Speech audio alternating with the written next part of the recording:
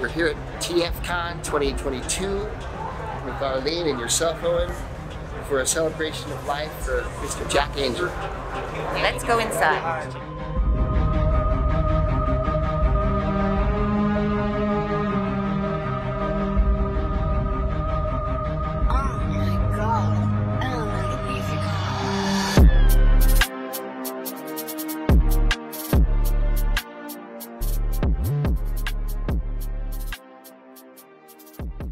Yeah, a story about Jack, but it very heavily involves Arlene.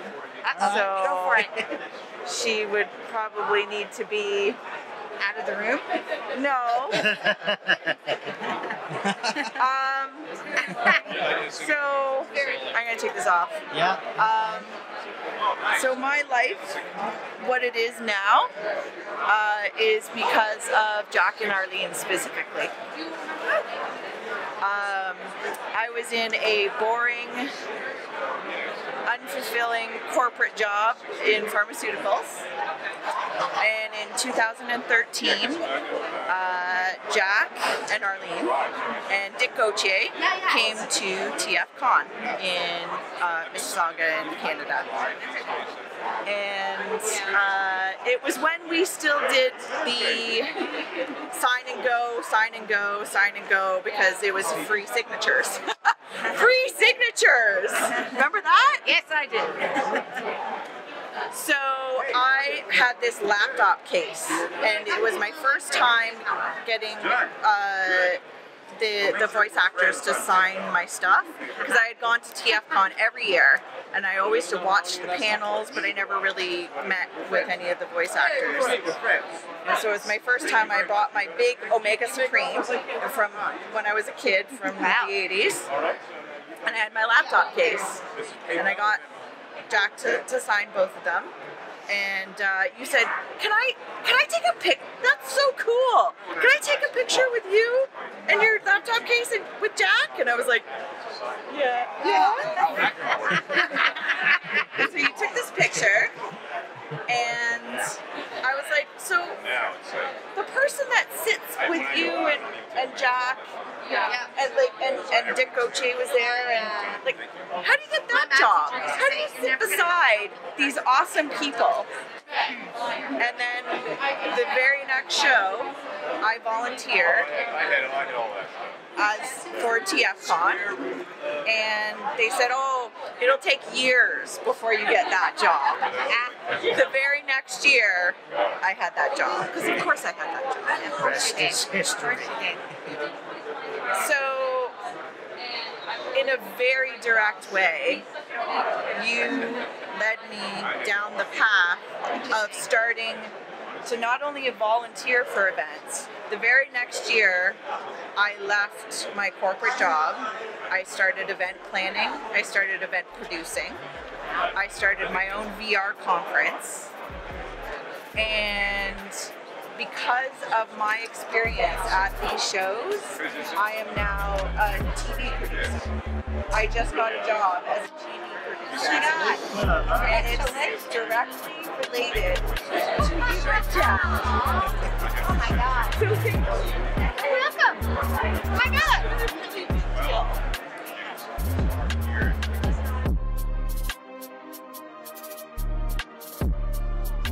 How are you?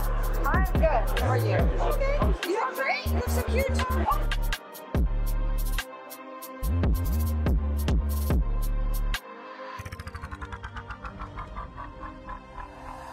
Hey, Owen, Jack, swim jet. Swim jet.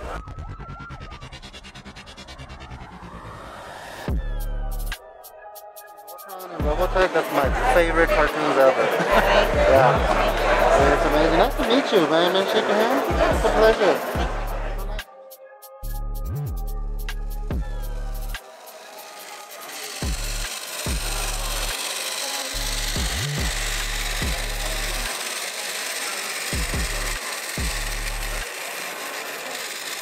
You probably have all that stuff all over the place. Yeah, I do. I do. Yeah. He has the big, what's the character? The big one? Voltron. The main guy. Yeah. Yeah, Voltron. Yeah. You saw the one I He's got got up there? Voltron and it has a plaque on it. They embroidered, they put a brass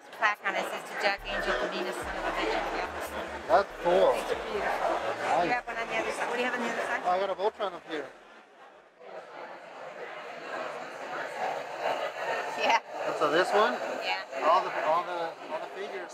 Thank you so much, and you're gonna understand. This is so cool. Well, I kind of do. We never get to meet those people, you know, that are behind the cartoons and all that. And Harley, we're gonna go head over there now? Yeah, we better.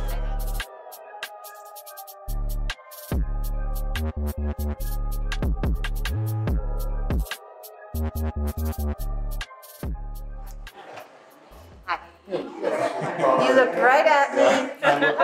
Right at you, glasses and long hair. Yeah. Wow, you look amazing. You look wonderful. Should I not? No, you should look wonderful. Indeed. But your hair is different. Yeah, it is. Yeah, yeah. Isn't it, Larry? You look so good. You look wonderful. It's so good to see you. Oh, I'm Hi, sorry. Morgan. I'm Jerry Hauser. Hi, Jerry. Pleasure to meet you, Morgan. Good, whoever you are. It's because of your hair. I didn't recognize your hair. Oh, shut up. He's going to do the same stuff.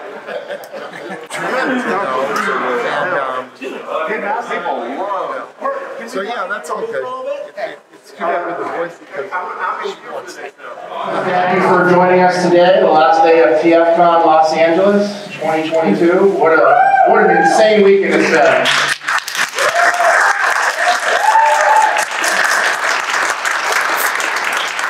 There is a very distinguished panel before you today, and the reason for this gathering is to remember one of the, dare I say, legends of legends of nostalgia. You better dare. Last year, we lost this legend, Mr. Jack Angel, and today some of his colleagues are going to regale you with some stories and maybe tell us some of the secrets that happened in the booth. Would Mrs. Legend stand up, please?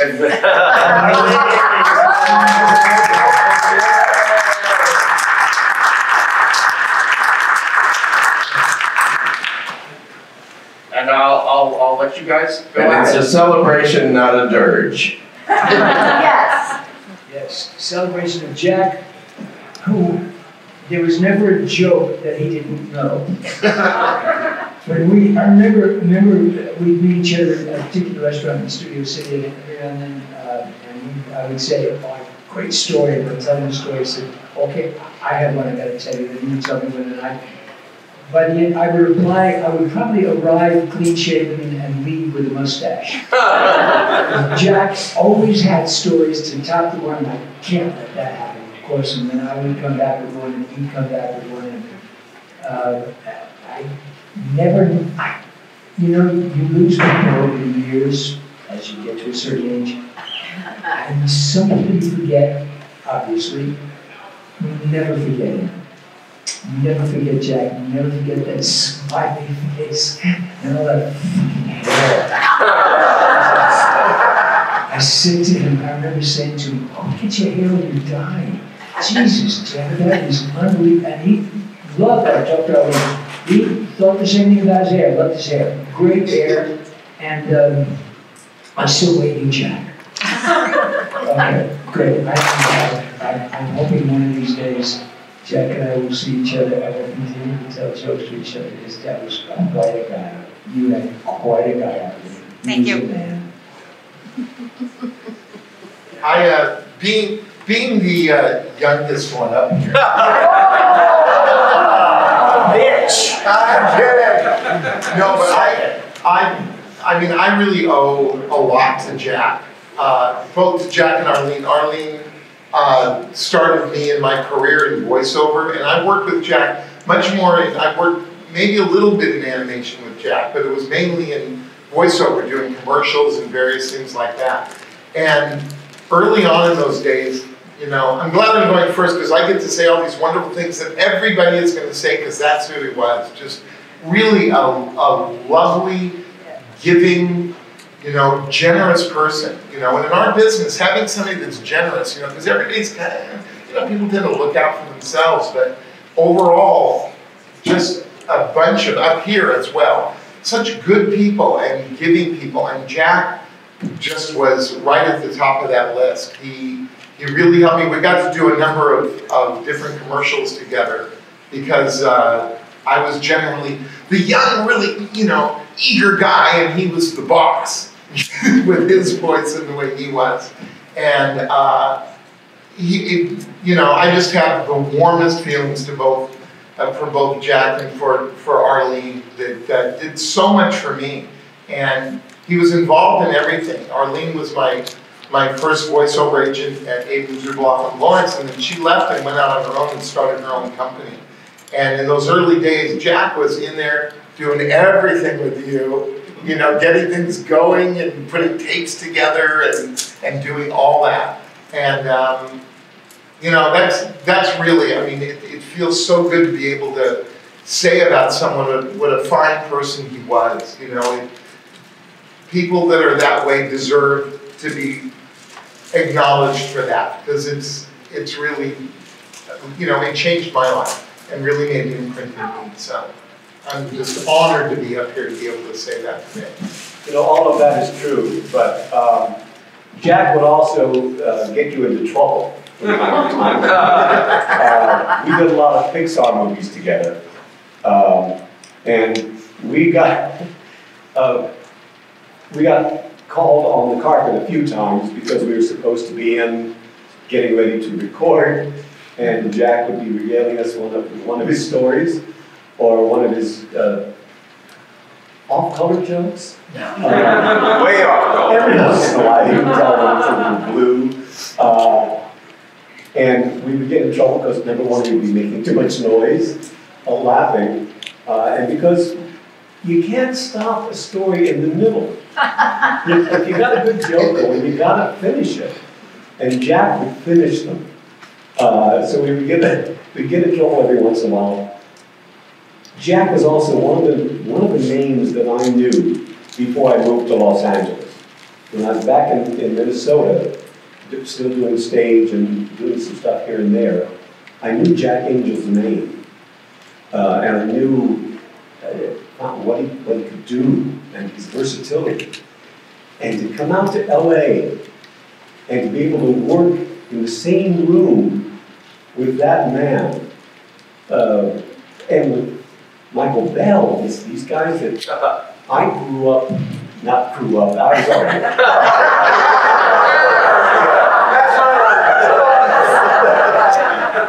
But I was the second youngest. To work with somebody like Jack and the generosity of the man just blew me away. We would, there was a time when all of us would audition for stuff, often against one another, and we would go into this studio or go into a casting office and do our recordings, audition there, and actually see each other regularly. Now it's always you record at home and then maybe you see somebody, maybe you don't. Back then we could see everybody. And many a time we would come out of the casting office, whether it was Elaine Craig's down in Hollywood or wherever. Voice caster. Yeah, voice caster. We'd come out and we would stand, we would wait for stand telling jokes, Jack being the center, for 15, 20, 25 minutes. And those are the moments that I remember more than did I get the job? That wasn't it. It was about that sharing. And he shared. May I? I was thinking about something kind of like that actors tend to hang out. And you're either hanging out, generally standing. I remember we were always standing, and somebody was going to go in and audition, or somebody was going to go in and record, or somebody was going to leave, but we were always standing. And blah, blah, blah, blah, bullshit, bullshit, bullshit. And then there would be a zinger. And who said that? And you look over, and here's this guy with this shock of hair, standing there, kind of like, Flower in Bambi. Remember Flower was kind of like this, with the hair. And then he'd look up, and then you'd see the twinkle. So, yes, that's what I remember. Yeah, hanging out. Yeah. And Jack's twinkles. Sorry. I have a story I have to share because it changed, I guess, every day of the rest of my life. When I first got here, I was on tour with the show, and I used days off to meet with agents if I could, whatever. But I went on one of my first voiceover calls ever in Los Angeles at the Voicecaster, and a lot of very impressive, recognizable people were in the lobby. I walked in, I was intimidated just by the presence of all of it. Jack Angel got up, walked over to me, and he said, "You're new, right?" And I said, "Yeah." And he said, "I'm Jack Angel." And he said, "I'll be outside if you want to have a little chat." It's Jack. So I went outside, and he said, "I'm going to tell you a secret." He said, "Nobody in there knows more about what they're doing than you know about what you're doing, or you wouldn't be here." And so I warmed up inside. And he said, "Here's a tip." He said, "Go in there and do your..." Jack was the essence of cool to me.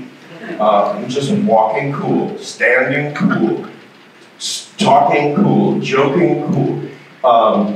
He said, "Go in there and do your thing, because your thing won't be the same as anybody else's thing."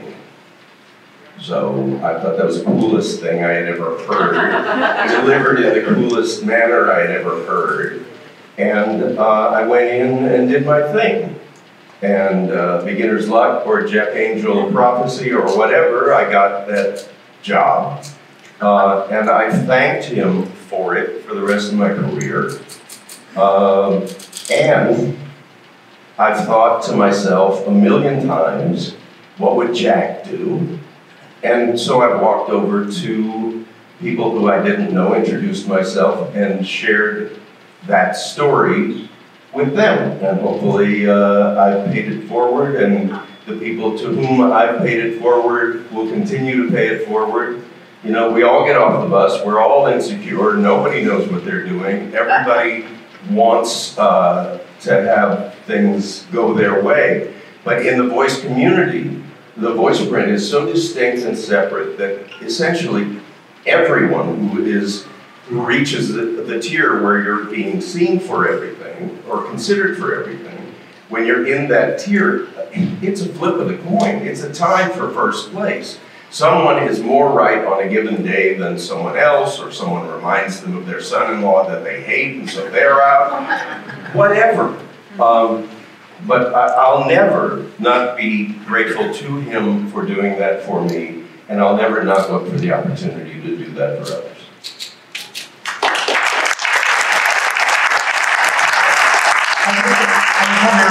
Arlene, you were representing me then. I didn't go on that audition. You were not on that tier.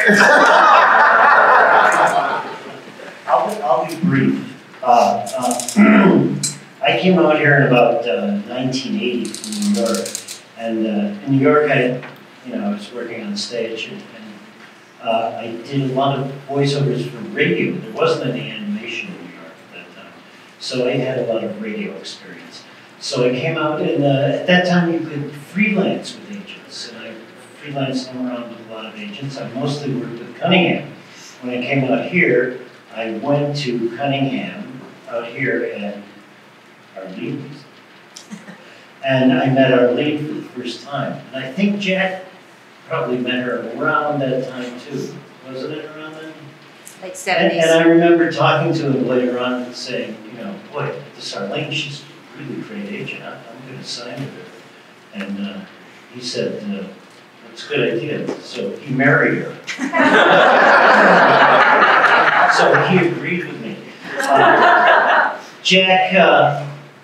Jack was a little older than us, and he was like a teenager in the 50s.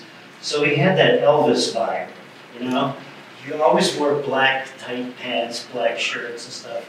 And occasionally he might have had a little pointy leather shoe, And he had a little spit curl sometimes. And he was that cool. He was that James Dean thing, always, always, always. And very cool. And when we were together with Arlene, he mentored me, he helped me a lot. He gave me advice, he did all kinds of great things. And one day I asked him to listen to my demo tape. And he said, yeah, it's pretty good, but it's too long. You should cut it. I said, oh man, how do I cut it? He said, give it to me, I'll cut it. I'll cut it. So I gave it to him, and a week or so later, he came back to me and he said, I couldn't do it. I said, what? What did I do? Did I screw it up? I said, oh, no. He said, I tried to cut it, but I couldn't find anything that was shitty. It was all good, so keep it. That was the best compliment I've ever gotten in this business in 50 years. And I will remember it and cherish it always. Jack was an elegant performer, and he was wonderfully silly. And I will truly, truly miss him.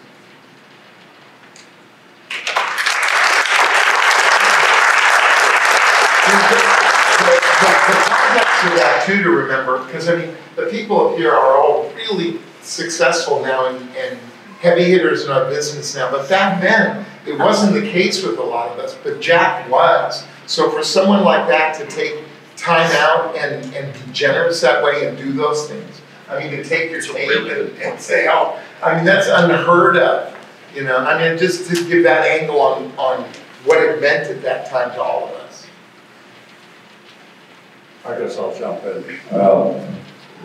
I had forgotten about this until I got up on the dais, and it suddenly popped back in my mind. It's so ridiculous. It shows you how stupid the business can be sometimes. Does everybody know what the Pep Boys is? Sure. Yeah, automotive stores, and they have these three characters that supposedly own it, Manny, Mo, and Jack, and they have little cartoons of them. Periodically, I don't think they've ever actually done it, but periodically they would say, we're going to give voices to the Pep Boys. So we go to this place called the Voice Caster, where cleverly they cast voices, and they take us into the in threes.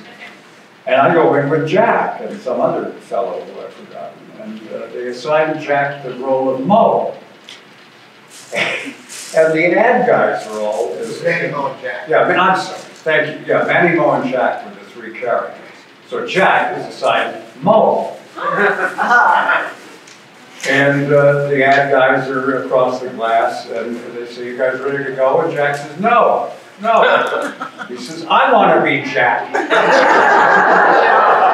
So this ad guy sticks his head through the window, you know, and he says, no, you're not a Jack type. And that's voiceovers in a nutshell.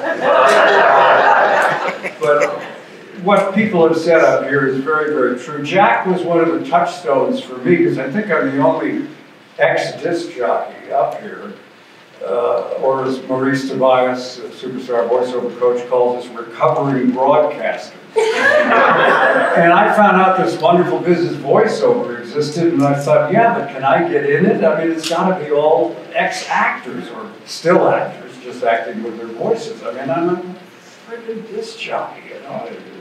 And then I find out about Jack Angel and how he came out of the jock booth and somehow had this fantastic success in the business, and that gave me a great deal of hope. And coincidentally, we both ended our careers at the same radio station, just different times. That was the old 710 KMPC here in Los Angeles. We were both working for the singing cowboy Gene Autry. Jack, interestingly enough, when I met him, I found out he really took a chance because they were making good money at that station. And he walked away from it to do voiceovers full time. And he told me the first year he was out of the building, he said, I made about $12,000. Now this was 70s money, but still 12 grand was not great. But what he would do, and this is so fascinating, because most actors, you know, they sit home and they wait for the phone to ring. What else are you going to do? Jack would get in his car and he would drive to every voiceover studio in town. And there weren't that many back then, maybe half a dozen. And he would just hang out in the lobby and sort of meet people and tell jokes. You know? And people sort of got to know him. You could do that in those days. Now you go in a studio and it's, you're here for? You know, you gotta have an answer. Back then you just stroll in, nobody gave a damn. And I thought, that's so clever. He created a job for himself. It's my job to go to these studios and get to know people. And hanging around studios actually paid off for him big time. Now, I'm sure he told you. But let me add to that. He did a Valentine. Yeah. And someone did an artist drawing, put his face on it, and it says, Jack Angel loves you. He sent it to everybody, and they went, who the hell's Jack Angel? Do we know Jack Angel? Should we know Jack Angel? And then the demo came, and then they knew Jack Angel. Oh, So it was a promotion at the time that you could do. Today, the doors are closed. You know? Right. Yeah. But that was another big thing that he did. Yeah, he was really good at promoting himself without being obnoxious. Right. Which is, it's a tough thing to pull off. Remember me? I'm still here. Remember me? Yeah. You don't want to get to the point where they go, yes, I remember you. Like, get away from me. Oh, I remember you. So, where the hell? Oh, yeah. Now, maybe this story got exaggerated, but Jack did a session, and he didn't have any, maybe had a couple hours before the next one, and he almost left the studio, and then he decided to hang around in the lobby and BS with people. And suddenly somebody runs out of the door, comes running down the hall and says, anybody here an announcer? And Jack, oh, okay. And the guy says, do you have a beer? Now what he meant by that was, do you have a bottle of beer in your hand? He meant, are you voicing a beer at the moment? Because you can't voice you have a conflict. You can't do Coors Light and Budweiser at the same time. So Jack said, no, I remember Bob Lloyd once asked me, do you have a car? And I said, yeah, it's a Renault Alliance. Dummy. But anyway, Jack said, oh, I don't have a beer. And the guy says, come with me. And he goes in the thing and he says, here, read this. Hey, Olympia Brewing Company, Tumwater, Washington. He said, read it 3 or 4 times. Okay, sign here. Thank you, Bob. You saved my life.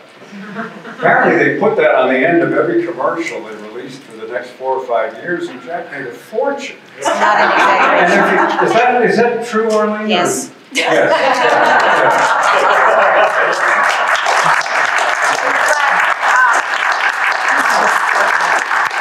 The one that he didn't make a fortune on was Dr. Pepper. Oh, they want me to be professional. He ad-libbed a line for Dr. Pepper, just what the doctor ordered. Never got paid for it. They used it. End of story. Sorry for the bad news on that. I like my version better. Yeah, let's go back to the beer. Let's go back to the beer. I have a couple beer stories, but that's okay. Well, let me just wrap up by saying what almost everybody on this panel has said, and that's how generous Jack was. I'm sure he gave advice that people will never even know about. I remember he had this wonderful theory about triangles. Remember this one? Yes. Yeah, he said your career is like a triangle. One side of the triangle is work. The other 2 sides are practice and promotion. And he says, now a triangle, in order to remain a triangle, if one side gets bigger, the other 2 sides have to get bigger, or it's not a triangle anymore. So he says, you have control over 2 sides of the triangle. You have control over how much you practice, and you have control over how much you promote yourself.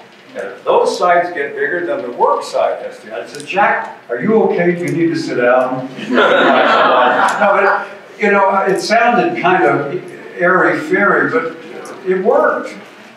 You know, I began to realize that anytime I did anything in the way of promotion or taking workshops, somehow the work got better, got bigger. And so he was absolutely right. So I don't have a big finish, but he was a lovely man, and we'll all miss him. Yeah.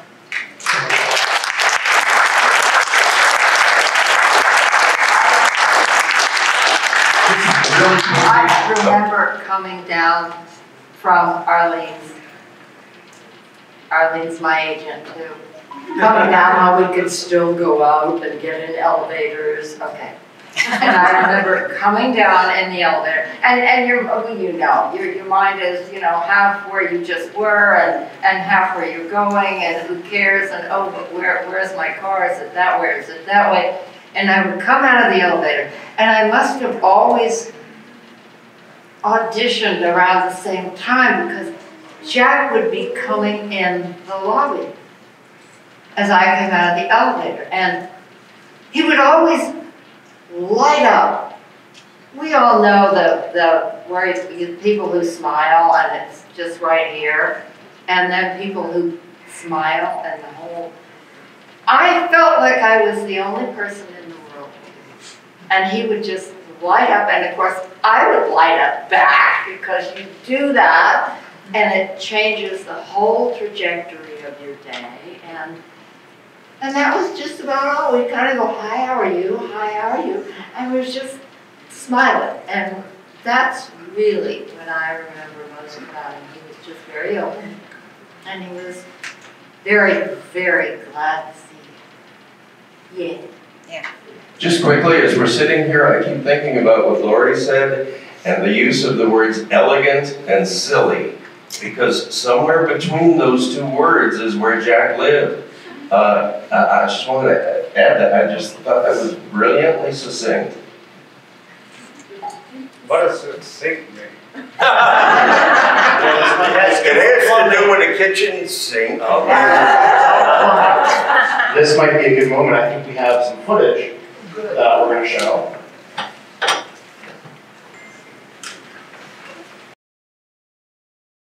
It was not like this. You mean Galvatron? Well, they were the same guy. My birthday? I don't even know when that is. The one called Ultra Magnus stands in our way. Marissa, get up here. You're going home. Nobody moves. I am boarding that escape pod and will destroy anyone who gets in my way. Quiet, Starscream. I've got a coronation to attend. I got him! Well, I started off as Smokescreen, and then I became Ramjet, and then Astro Train, and Omega Supreme, and Ultra Magnus, and Cyclonus, and one other that I can't remember, and I could never remember it because it must have been like a one-day thing that never came back. So whoever it was, so what? It started in Merced, California, which is a little valley town in the San Joaquin Valley, and that was my first radio job. And I was terrible, but I learned how to do it, you know, and eventually got pretty good. What was your favorite Transformer character that you voiced? You're asking me to tell you which of my children I preferred over the others, and I loved them all equally, except in real life.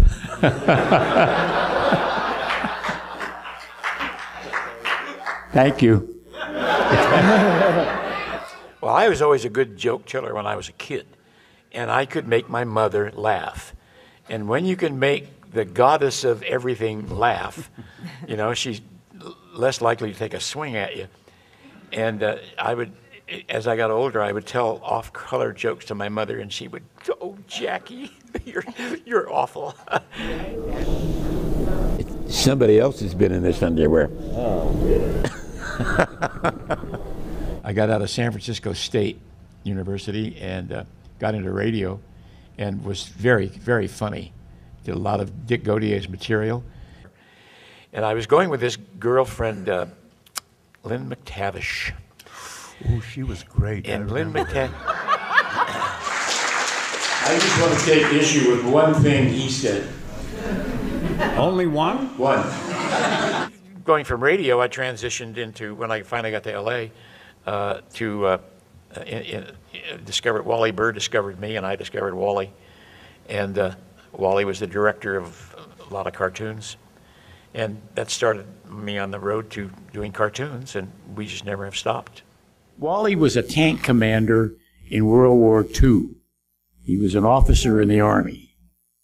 What? He was a forward tank observer. Well, he was a tough guy. And he gave me another line reading. He says, "Jack, listen to this." And now you could feel in the room all the energy, all the guys. You go, "Oh, God, Jack is going to kill him." And So he gave me one more reading, and then I did an imitation of him. And he said, now you're doing an imitation of me. You know, for 10 years I did NBC promos. You know, tonight on NBC. You know, that kind of stuff. Or I did the Johnny Carson Tonight Show promos, which was coming up on the Tonight Show starring Johnny Carson. You know, you're the best you that ever was. You're the only you that ever was. In terms of the universe, you're such a small speck, but you're totally an individual. And the moment that you exist in this vastness is a special moment because it's the only moment in which you exist. Be that person. And if 1,000 other people are there and they don't know that same thing, you have the upper hand. So don't let them spook you out. Just go be who you are. Be as wonderful as you are. Be in love with yourself. And don't let anybody tell you anything different.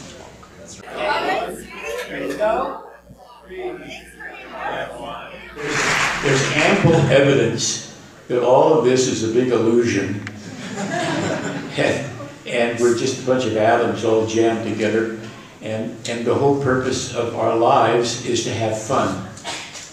And so if you're not having fun, you're doing your life wrong. So have fun.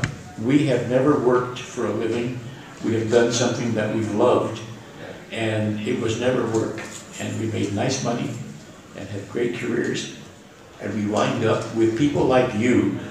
Your passion for what we did is so much stronger than our passion for what we did.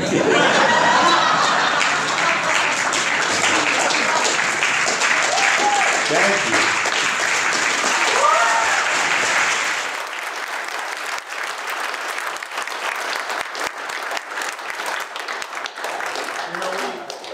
What Jack said at the end there is really true. Thanking everybody here supporting that and being there for him. So everybody,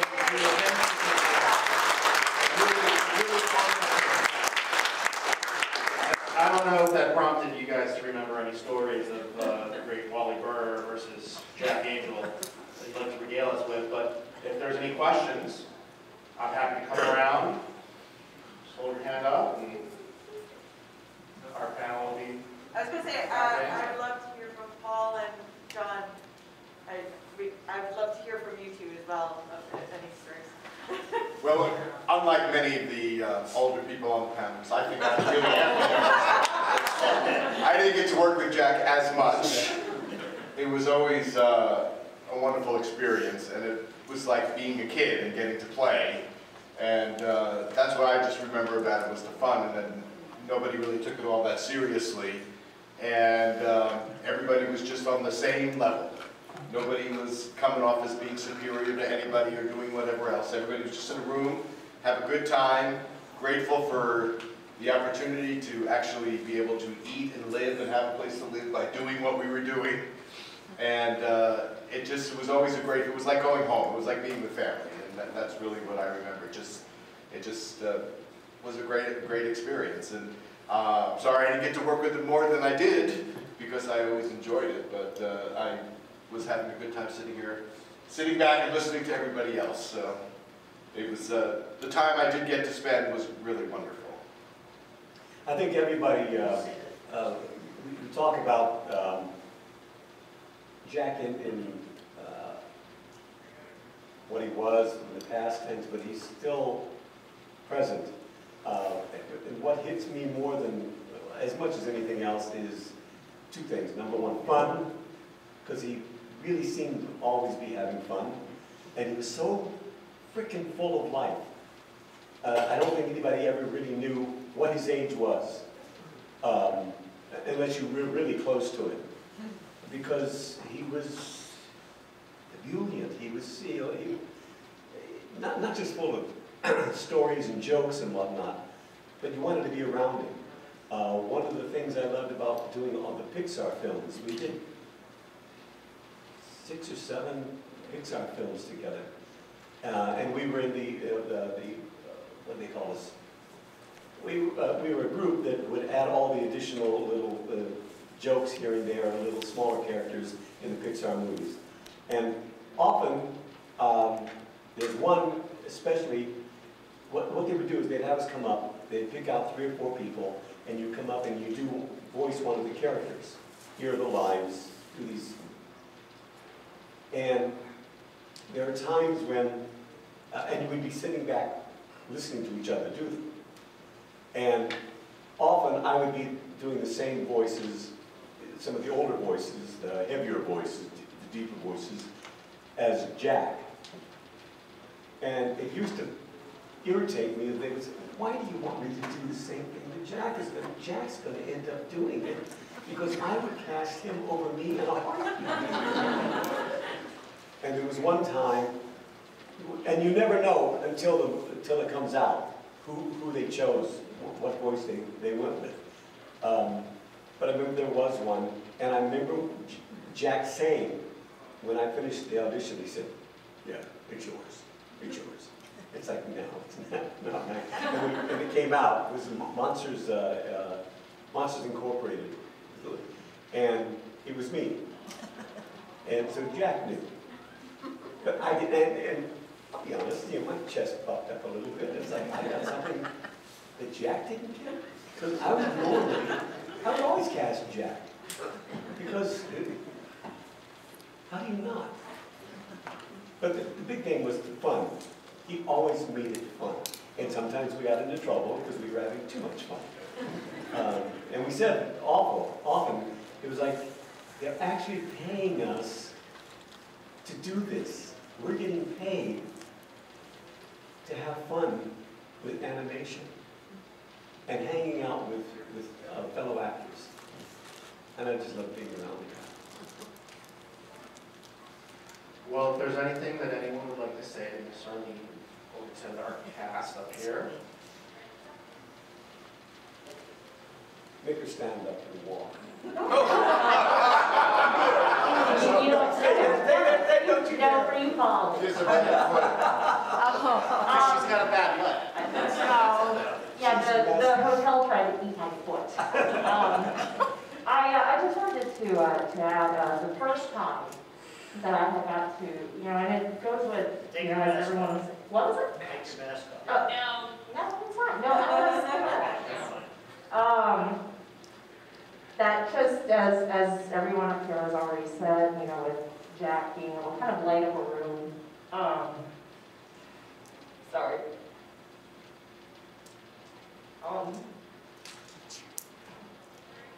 I met him first, I believe, in 2017. And then again in 2019 when we were here in LA. And no matter, Jack could have had a line of people going all the way through the dealer's room, and you could have been the 200th person that he had spoken to that day. And no matter how tired he was or how long he had been there, he always had a way of making you feel like you were the only one in the world that he was talking to. And, you see that, once and twice, yeah, I caught him on a good day, but through meeting him a couple of times in a row, and knowing that it's like you had that same sort of attitude all the times that you would see him and speak to him, passing in the hall, whatever. I mean, that's something, everybody, we love all of them, they do the same, that's why we love them so much. But Jack, I had sat down with him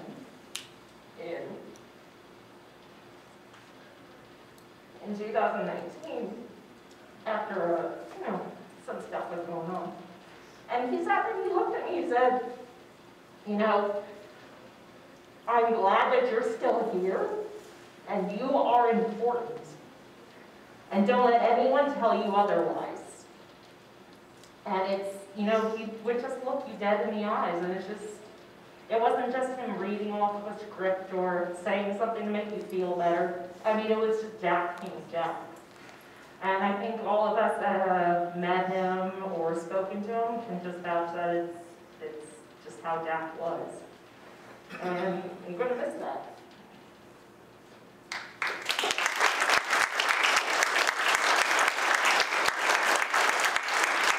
I'm glad everyone came out. I know it meant a lot to. There's a question over there.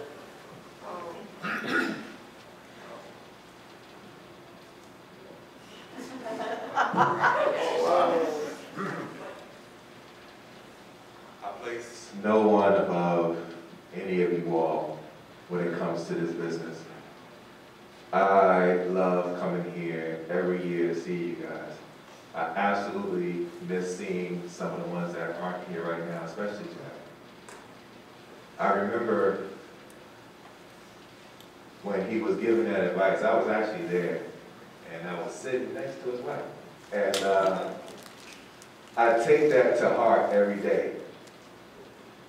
When you're doing something and you love it so much, it don't even seem like you're getting paid for it. It doesn't even seem like you're making a monetary value of it. You're just having fun. I do that in my life right now. That's why I'm able to come to these things and hang out with you guys. I will forever take that piece of advice from Jack for the rest of my life. No matter what I do, have fun doing it. And I just appreciate every time you all come here and hang out with us, because I know you could be doing other things, but I know how much you all love being here too, around us, as much as we love being around you all. Amen. I thank you all from the bottom of my heart. I thank you, Ms. Arlene, for, being here with us now as well. And I'm forever gonna, thank Jack for the contributions he made to this fandom, to the work that he's contributed to us over the years. Because in reality, some of you all, you may not even realize this, but a lot of y'all raised us. A lot of y'all raised us through the writers that wrote what you all had the voice. You all helped raise us. And I can't thank y'all enough. God bless you, Jack. We love you so much. And we're going to keep having fun in your name. Amen.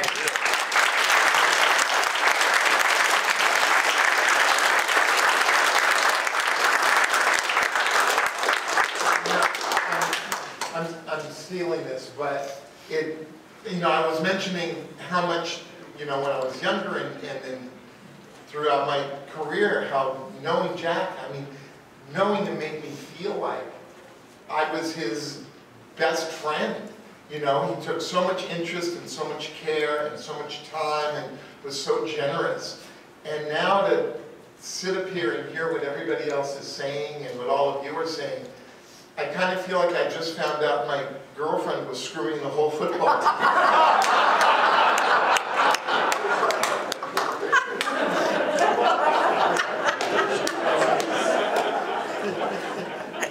I feel like that might have been a Jack joke. There's going to be a panel at midnight tonight where they're going to give us some of that material. Thank you so much to our esteemed panel for joining us today and for sharing their thoughts and remembering the great Jack Angel. Thank you all for being here and for showing them great energy, and to Miss Arlene for coming here. Thank you very much. Thank you.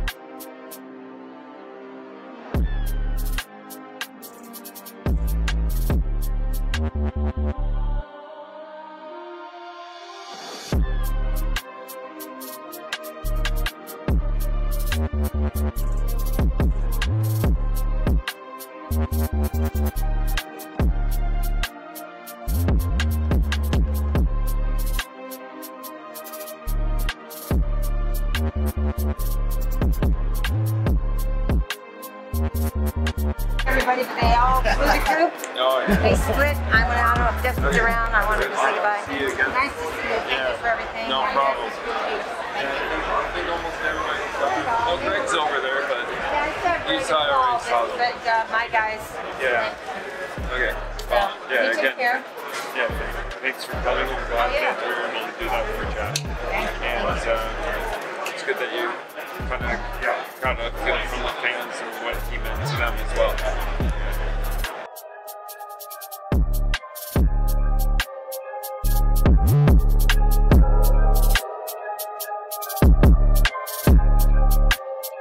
Oh,